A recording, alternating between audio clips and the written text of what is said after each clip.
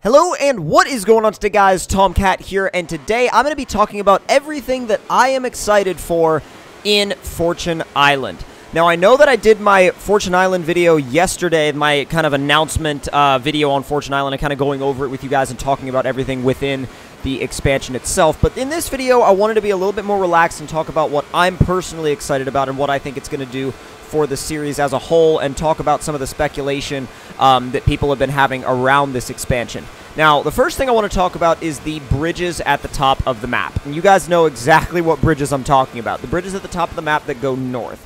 Now, those bridges I do not think will lead to the island, and I'll tell you why. One, because geographically it wouldn't really make sense, and two, the island itself has, like, islands themselves, island expansions have always required some sort of fast travel. So I think that it's much more likely that we'll see a fast travel gameplay mechanic used for Fortune Island, just like we saw for Storm Island and Blizzard Mountain, than using the bridges. And somebody actually on Reddit also made a very interesting point about those bridges, and they were saying that if you cross the bridge, if you use the bridges as part of the main map to cross into another area, it could effectively make the play area too big to support basically the load that it would put on the game. Now, part of that I get, and part of that I feel like I'm like, well, man, maybe not, but the bridges, I mean, if they were ever to be used, they would have to be used in such a way that you would drive halfway across the bridge, and then it would prompt a loading scene, or a loading screen, and then it would load, and then it would spit you out in the new area. Or they could try to do something where it would still be a dynamic crossover, but you would still be crossing over into a separate map. I don't think they'll ever merge those into one map, because I feel like merging them all into one map would be such a massive load on everything that's already going on that I don't know if it would make the most sense for the game itself. Now, looking at the island itself, and looking at how big of a part weather plays in the entire expansion, I mean, this is totally based around weather. I mean, you guys saw in the trailer the lightning bolt striking the tree and all of that stuff. And I think that the weather brings up an interesting point, and the weather brings up an interesting point basically focused on the seasons. So, as the seasons change, will we see different characteristics with, like, the weather and the lightning and, you know, and stuff like that? I mean, I'm sure we will, because it also features the Aurora Borealis and everything like that. But I'm just starting to think right now, like, are we going to see lightning and snow at the same time? I mean, I feel like it would be a little weird. It wouldn't be unheard of, but it would be a little bit different. It would be a little bit odd, and it would be something that we would have to kind of, you know, get used to. So I'm curious as to how they're going to structure seasons within the weather that we're already going to see in Fortune Island, because Fortune Island is definitely a little bit more focused on, like I said in my previous video, it's focused on, like, you know, like island weather, right? Like crazy rain and wind and thunder and lightning and all that kind of stuff. And I'm, like I said, very, very curious to see how they mix seasons into that kind of mentality. And also, too, when they do mix seasons into it, does that mean that when it snows, that drift road is going to be covered up in snow? That's going to be a good question, because I feel like that would annoy a lot of people if their drift road gets covered up in snow.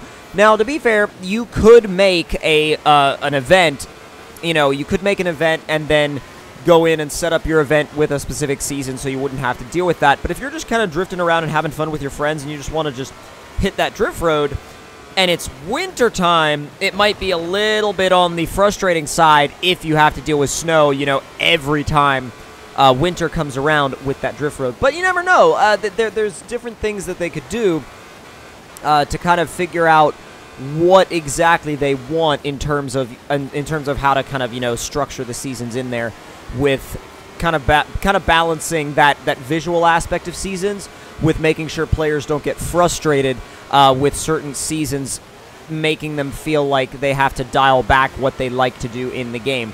Now, keep in mind, you can drift in the snow, no problem. I mean, I'm drifting in the snow right now in this drift-tuned BMW M3, and basically, you know, drifting in the snow, it makes it easier because it's a low-friction surface. It makes it a lot easier. You can really just, like, slide the car right along, and it makes 300 horsepower cars feel like 500 horsepower cars, because again, you're not dealing with a lot of friction here, so you're not dealing with a lot of grip. So that could also have a a bit of a say in, you know, whether or not they choose to do that. But I think what they might do is, in regards to snow and stuff like that, they could have a little bit of snow at the bottom of the mountain, and then, like, way up near the peak there could be more.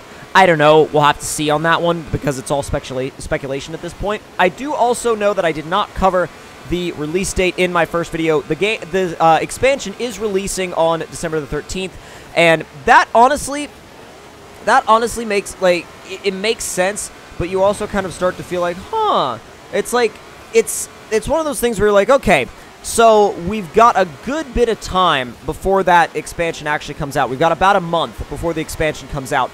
And the weird thing about it is that, so you start to think about it and you're like, okay, we got a month before it comes out, and how much are they going to tease between now and then? There's a lot of time there for them to tease stuff. I'm sure there'll be a stream about it, because there usually is with these new Forza expansions and new releases and DLCs and stuff like that. There's usually always a stream of some kind where they give you a little bit more in-depth insight into what they're doing. But at the same time, I'm not sure if it's going to be like one of those things where they do a big, massive, you know, like, is this huge thing, or if they just give little bits and pieces here and there, and they eventually, and then they eventually do like a, yay, it's out, and then they let us explore it. So that's another thing to keep in mind. But whenever you think about it, you're like, I don't know, you kind of go back and forth. Now, they also say, you know, the largest, most extreme location. And it's interesting that they say the largest and most extreme location, because with the way that's worded, it would imply that it's weird, because some people were saying, you know, oh, is that like a typo of some sort? Because they're saying, oh, the largest and most, you know, whatever extreme location, that they're like, does that mean it's bigger than the base map? No, I don't think that means it's bigger than the base map. I think what they mean when they say the largest and most extreme location, I think that they're meaning in terms of expansions, not in terms of locations in general. Because, you know, they've never added on a full-size location as opposed to, like, an expansion pack. I'm sure it's going to be larger than, like, say, for example, it could be larger than the Hot Wheels map. It could be larger than Blizzard Mountain, because Blizzard Mountain was actually quite small. I remember Blizzard Mountain being small. I remember it feeling small, actually, because you could get from, like, the top of Blizzard Mountain to the very bottom in, like, a few minutes. It did not take very long to get from one end of that map to the other. So it wasn't actually all that big. It was cool. It had tons of verticality to it, but it wasn't actually all that big. The Hot Wheels expansion, being my personal favorite expansion to date, the Hot Wheels expansion was a good size, and of course the amount of verticality, you know, with the tracks really helped with that. It helped kind of multiply that feeling of, you know, the space that you did have. So you kind of felt like, well, you know, it might not be the most space, but we're definitely making good use of it. And I'm hoping that that's what they do here in Fortune Island, because in Fortune Island, it looks like they're doing everything from beaches to mountaintop, like, cliffside roads. And they mentioned that in the video. They're like, you know, perilous clifftop roads. So what do you need in order to have perilous clifftop roads? You have to have roads that get to the perilous clifftops. So it's one of those things where you have to think about it, and you're like, okay, so they have these clifftop roads and mountains and all these things. What are you using to get there exactly? Is it going to be, like, super steep, you know, and just like, boom, you're there in like a minute and a half? Or is it going to be like a gradual thing that winds around a mountain, kind of like that drift road that we saw? Not totally, but kind of like that drift road that we saw. I really want to see a map of the expansion. I really, really do, because I feel like seeing a map of the expansion would answer a lot of questions. It would really answer not only a lot of questions that I have, but a lot of questions that the community has, because of the way this announcement was presented, and because of the way the expansion itself was presented. And I think, like I said, seeing the map will answer a lot of our questions before moving forward into kind of any more speculation, because a lot of the speculation revolves around the bridges, and I honestly really, really, really don't think that the bridges are going to be part of it. I would be very surprised if the bridges are any part of it whatsoever, because the bridges, like I said before in the beginning of the video, it would not work with that expansion. I mean, it could, but I would be extremely surprised if they used them. I'd be insanely surprised if they used them, actually, because there'd be a lot of stuff they would have to add on besides just the expansion to make the bridges integral to the game itself. They would have to add a ton of new parts and pieces onto the main map, as well as adding in the expansion. So I'm not quite sure what they're going to do with those bridges, or if they will actually ever use them. I hope that they use them eventually, but I don't see them using them for this particular Fortune Island expansion. So, hope you guys enjoyed that video, kind of catching up on all of the rumors and, you know, little bits and pieces here and there about Fortune Island. And if you have anything you would like to discuss about it, make sure you leave it in the comments below, because I plan to make more videos covering Fortune Island, especially when new info gets released. But also, if you guys did enjoy, make sure you click that like button, subscribe to the channel for more, and I'll see you guys next time. Talk to y'all later.